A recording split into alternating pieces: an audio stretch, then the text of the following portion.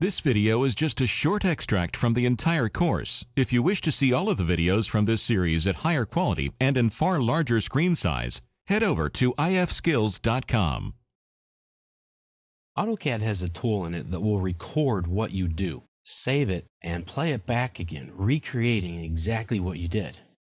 There's a lot of potential with this, but yet it can be difficult to find a way to apply it, I'll have to admit. This tool is called the Action Recorder. If you go to the Manage tab on the ribbon, the Action Recorder panel is here on the left.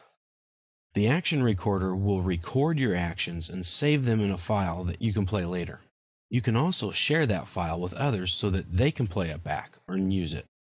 All of the actions you record can be played back completely automated. Or you can program it or edit it so that they can ask for user input. Let me create a very simple action macro and edit the recording and play it back. Let's draw a bolt head with 6 sides in plan view. Very simple. Any units will be fine. We'll start the circle command, draw it.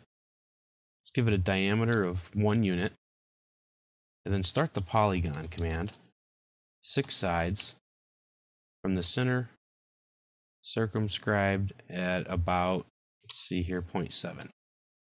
That looks like a bolt head. Now, what we could do is copy it over and over again. And that's extremely simple to do.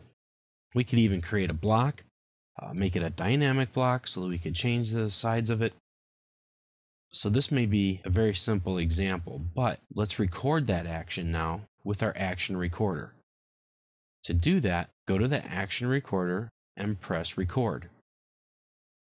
It's recording. You see the little red dot at my crosshairs. That means it's recording. This window is called the Action Tree. This is a temporary name for it. We can give it a name later on. For right now, every time we do a step, it will show up in this action tree. And we can go back later and change that a little bit. So let's take the exact same steps. C for circle. You see it was added. We need an insertion point. It puts the coordinates up here on the screen. Tell it diameter. Again, that shows up in the action tree with 1. There we go. It's still recording. Let's do our polygon. Number of sides, 6. Grab the center point of our circle. Circumscribed about the circle. And a radius of 0.7. Now, you can see all of our steps are right here in the action tree. But we're still recording, so when you're done, press stop. Give it a name. You can't have any spaces or anything in the name. This is the file, and this is where it's saved at. Click OK. And there we go. Now this is just a circle and a polygon, nothing fancy. But if we go and from this list, select what we have available to us, the bolt head, press play, and it's done. See, it drew it exactly where it was before, because these are the coordinates for the circle. If I were to erase all of these, play it again, it's drawn again. So what we need to do is go back and tell it to pause for user input. This little glyph here tells you that you're going to pause for user input. So if we play it again, asking us for the center point of the circle, and there you go.